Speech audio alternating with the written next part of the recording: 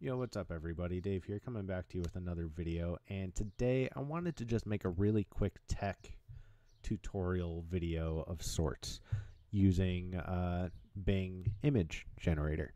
I wanted to talk about how I've been making my thumbnails because with some videos recently, they have thumbnails.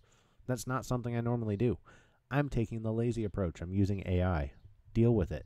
Anyway, by the time you see this video will already have come out and been available for you guys to watch. This video is all about, well, I'm going to use this as the example of how I made a thumbnail. So this is the whole, like, Apple will open the iPhone to repair with used parts, and talking about how activation locked parts and stolen parts will no longer work if you try to use them, supposedly no longer work, if you try to use them on a phone to fix another phone. So, the first thought that I had was like, Apple, iPhone in hands of thief running away from owner. And that's it. It's just a quick synopsis of the whole thing, just to see, what it can generate. And that's my thumbnail. Now, sometimes I do it a couple times, as you can see here and here. But the floating hand, that's weird. Like you can see here, these ones didn't come out that great. This caption was iPhone thief with iPhone running away from someone.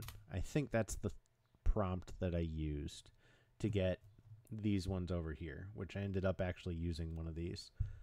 Let's see what this generates. And then I'll do it on a different example in a moment as well. Oh, that's kind of hilarious. It's two different thieves. Why are there brooms?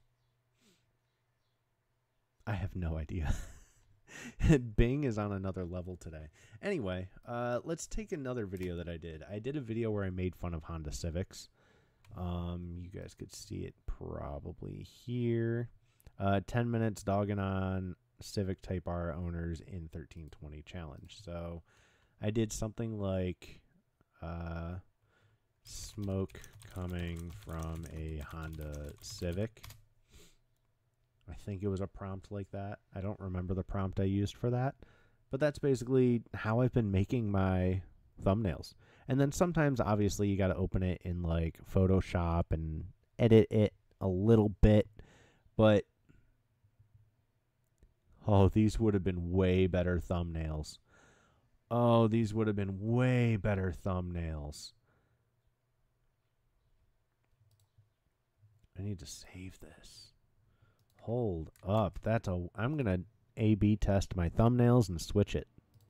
But yeah, that's how I make my thumbnails. I just figured I'd make a very, very quick video about it.